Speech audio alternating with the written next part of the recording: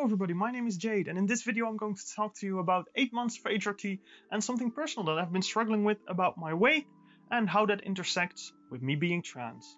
It's been 8 months on HRT now, and there's a little update. I had some blood works done and everything looks good, except my T count was a little bit on the high side. On my own request, I asked my endocrinologist, which is basically your hormone doctor in layman terms, to maybe help with that. The reason I ask is because one of the things that gives me major dysphoria is my retreating hairline. And with a haircut like this, it's manageable. It's fine. But I know that there are still some bald spots there that need to be fixed. And those bald spots, they've been growing some hairs. I've talked about that in the past. But in order to support that, I figured, since my T count is a little bit high, why not try and lower that a little bit more, see what happens. I got on spironolactone 50 milligrams extra, which is fine. It works as a different type of testosterone blocker to my normal decapeptyl. And this has been working. I've been a little bit more emotional, I had crying fits, and this has been a different experience for me, but it's a sign that it's working. Whether or not it's working for the way I intended to work, that's something that I won't be able to see for quite a few months. In other good news regarding hair, my therapist actually found somebody who is specialized in hair therapy, and they worked with trans people before, and they managed to get some great results in regrowing hair. So that's something that I'm going to look into and I'm going to start in the future.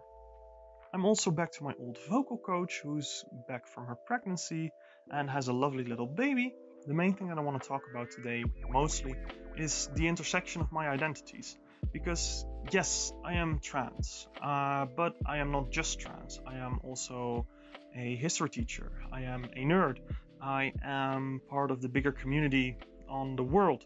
I am also someone who is a little bit older. I mean, I'm almost 28.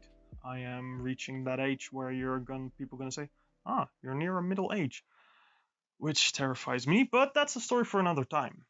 And all those identities, they intersect and they make me to me.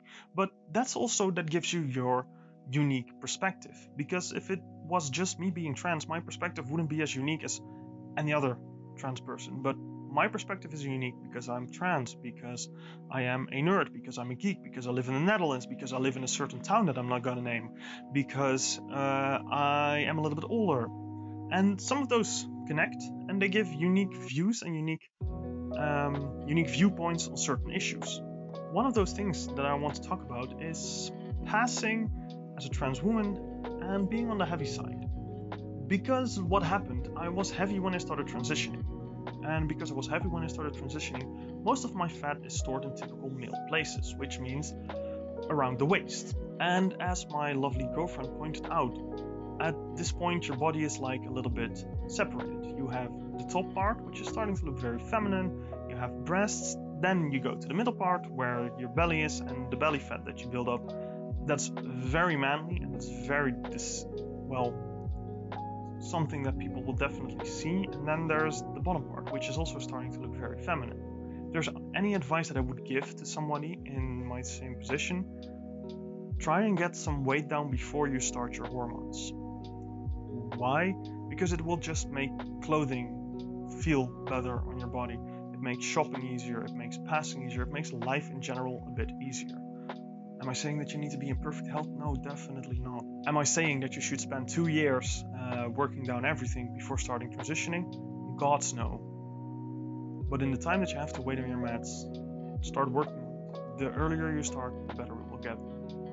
Learn from my mistakes. That being said, I am working on it. It gets better. Right now I'm doing a program that's called 75 Soft, and things get easier. The idea is very simple. You have a few rules. One is eat well, work out 45 minutes a day, drink 3 liters of water, read 10 pages in a book, and I just forgot the last one, but it's something that I'm gonna show in here in a list anyway. I'm on day 1 right now, so I'm gonna see how that goes, but the idea is to set a challenge for yourself, to improve yourself. And so far, day 1 has been great, has been a joy. I hope all of you enjoyed this update. I hope all of you who did Please leave a comment what you would like me to talk about next, because I want to address some topics from you guys, see it as a Q&A of sorts. Also, please subscribe. Go to another video of mine. I recently made this video and it's gonna be quite fun, and I hope to see you all next time. Bye bye!